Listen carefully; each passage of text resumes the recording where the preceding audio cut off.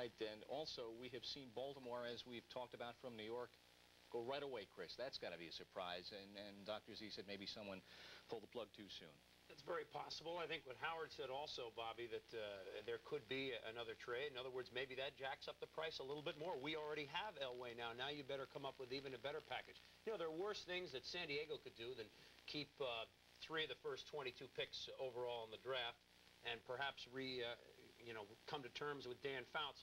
Remember, they were going to have to pay Elway about what Fouts was demanding, and that's a situation that they may have had a tough time getting to their fans on if they didn't get to the Super Bowl. Okay, so if you've just joined us, Baltimore has selected John Elway. They waited nary 45 seconds to make that selection. The clock is ticking on the Rams, who are picking second. Seattle is next up. We continue with our coverage of the 1983 National Football League Collegiate Draft right after this word. You're a shining star, no matter who you are, shining bright to see what you can truly be.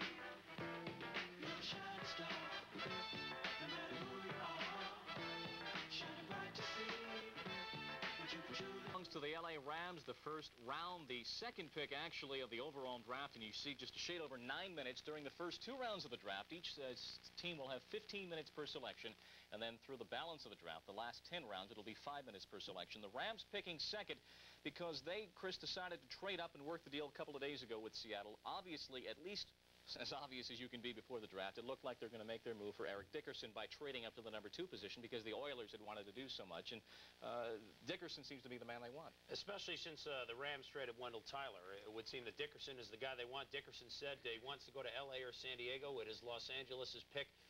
Maybe they just like to burn off a little time on that clock. They like to see it tick down, think it's add a little excitement here. Let's get back to New York. The Rams were 2-7 last year, and here is their selection. Thanks, Bob. The commissioner now has the Rams pick as he approaches the podium.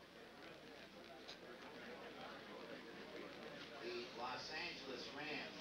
The Colts did it in 30 seconds, and the Rams took their time to do what everybody thought was going to come. I think George told her to make him dramatic.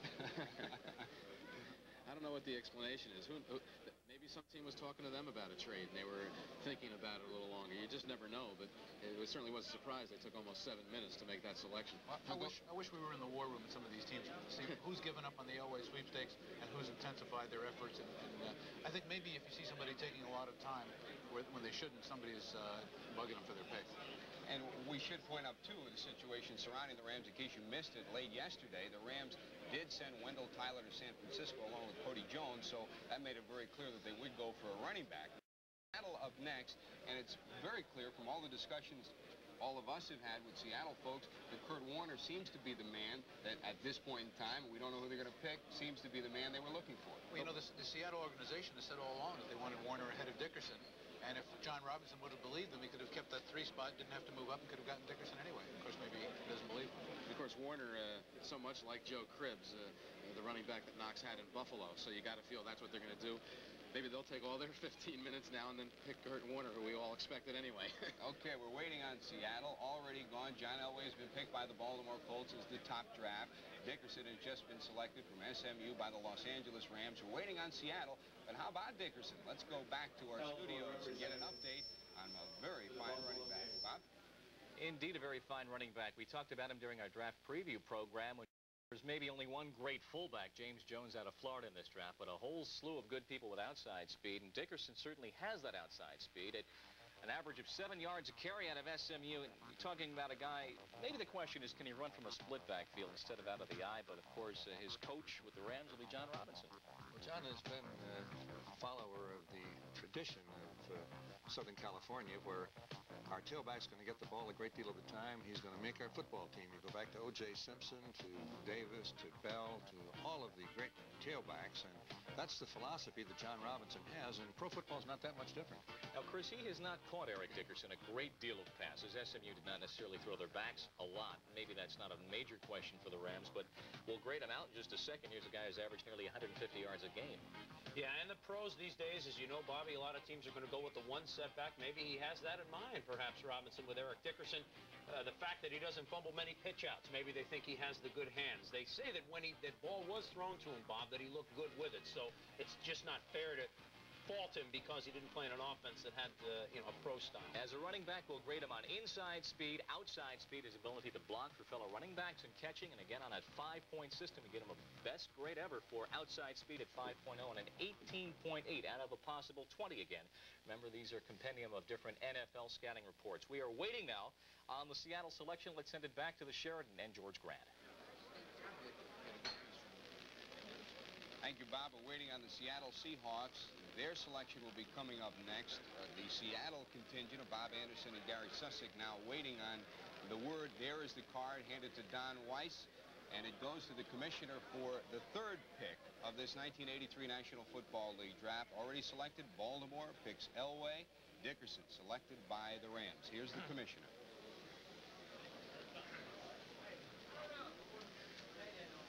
The Seattle Seahawks, with a choice of change from the Los Angeles Rams through the Houston Oilers, select on the first round running back Kurt Warner, Penn State. Next up, Denver Broncos. Well, there we have 3 down so far. Elway to Baltimore, Dickerson to Los Angeles, and Warner to Seattle. As we wait, the 4th pick. Will it be Hunter to Denver, or will there be a trade? ESPN's live and continuous coverage of the 1983 National Football League Collegiate Draft will continue after these messages.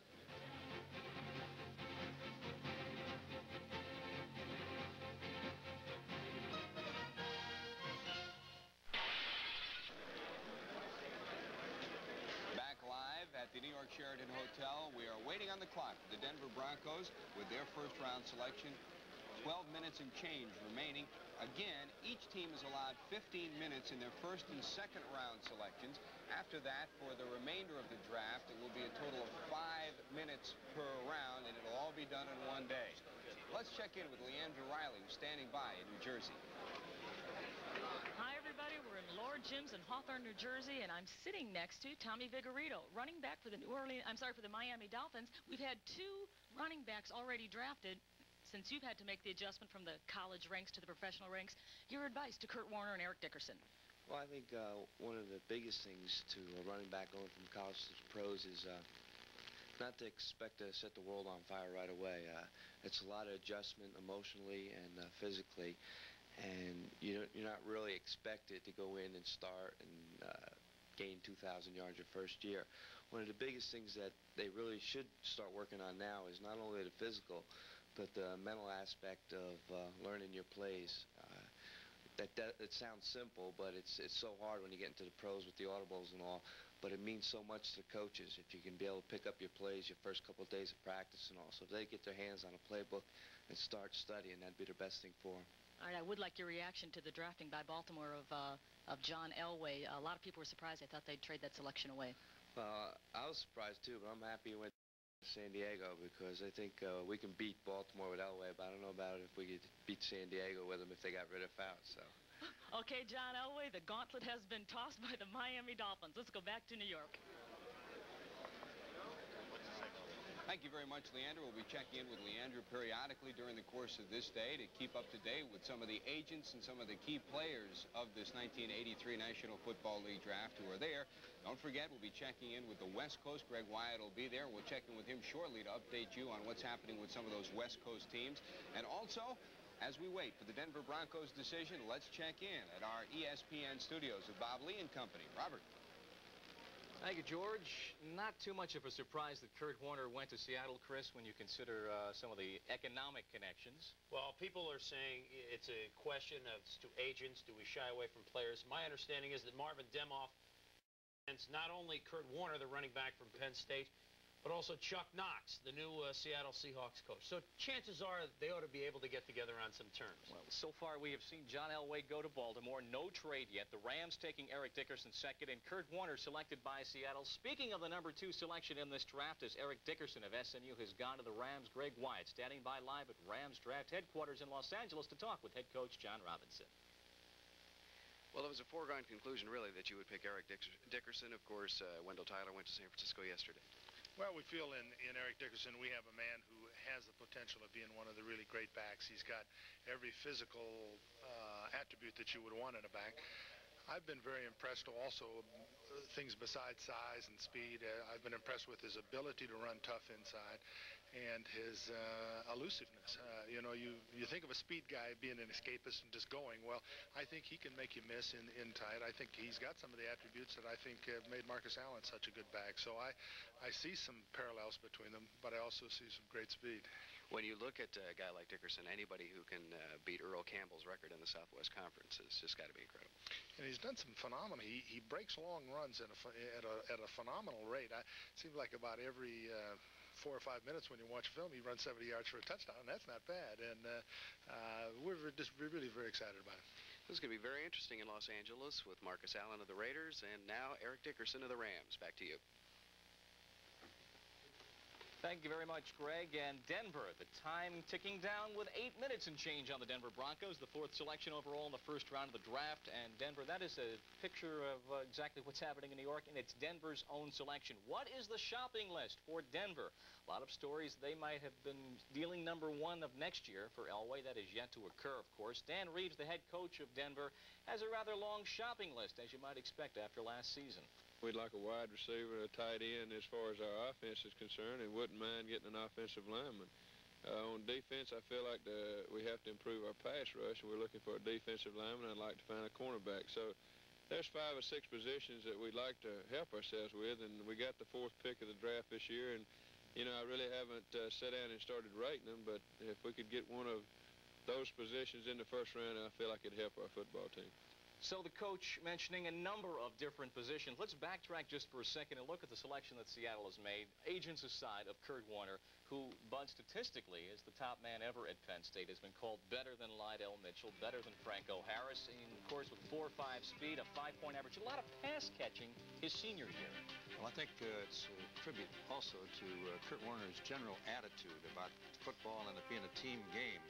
Going into the season, he probably would have been close to Herschel Walker, the other great running backs, for yardage gain had Joe Paterno not changed the philosophy of offense. Joe felt in today's football you must throw the football more, and they changed their basic attack. Instead of trying to wear people down in the 4th quarter, they put the ball up in the air. Warner adapted to it, gave to his teammates, was a great pass receiver, and everybody knew he could run the football already. And he is, of course, on our scouting report, again, a 5-point system, Chris. Maybe his blocking is the low mark, but his outside speed certainly one of the reasons that Seattle took him 3rd in this draft. Yeah, as Bud said, Bob, that he did not sulk very long for not carrying the football, and it made him a more polished professional, or about to be professional. And Chuck Knox, as Dr. Z has referred to all along, had said that he thought that in Warner versus Dickerson that the Seahawks would be getting a more polished player, inside, outside, blocking, and also catching. And maybe he's right. All right, Denver is the team next up, though. The clock continues to march down on the Denver Broncos. There's been talk of them trying to work a trade for a tight end with Dallas, yet to be seen. Now, let's see what's happening right now in New York City. Thanks, Bob. We're still awaiting 5 minutes, 40 seconds plus on the Denver Broncos and their selection. And, gentlemen, when you talk about Seattle, the last 5 first-round picks they've had have been on defense, but it was really known that they were going to go for some punch, for something in the offense, because they've had so many injuries in that backfield. And the offense, whereas it's getting older, is a good offense with a little bit of help here or there. You talk about Seattle's picks being defense, but they weren't Chuck Knox's picks. Right. I think the other key also, though, is Seattle could use some upgrading on their offensive line. With this trade now, where they gave the 2nd and 3rd round pick to Houston to move up, they don't have a 4th round pick. That went to St. Louis in a trade for Theodis Brown a couple of years ago. So Seattle now takes a lot of time off. They don't pick again until the 5th round. So they've still got, it was an interesting deal from that standpoint that they traded up 6 spots and gave up their 2nd and 3rd picks and won't pick now for a while. So they gave up some players that they might have been able to add and help the team, too. Theodis Brown's a perfect example, too. He looked so good right after that trade in the late season and then just did not look good at all last year. Maybe Chuck will bring Conrad Dobler out of retirement. One other interesting point on the Rams. Rollins tonight. Paul was talking earlier about the Rams could have probably stayed 3 and gotten Dickerson anyway. But I guess their thinking was, well, we only had to trade a 4th to move up the 1 spot. So perhaps in their thinking it wasn't that high a price just to make sure that they got Dickerson to move up to 1 spot. 4th last year and a fourth this year. I mean, all these extra drafts that Don Klosterman had built up, now they're losing him, and I wonder how he feels sitting watching this thing. Denver. All the speculation has been pointing towards Tony Hunter, the great tight end from the University of Notre Dame, is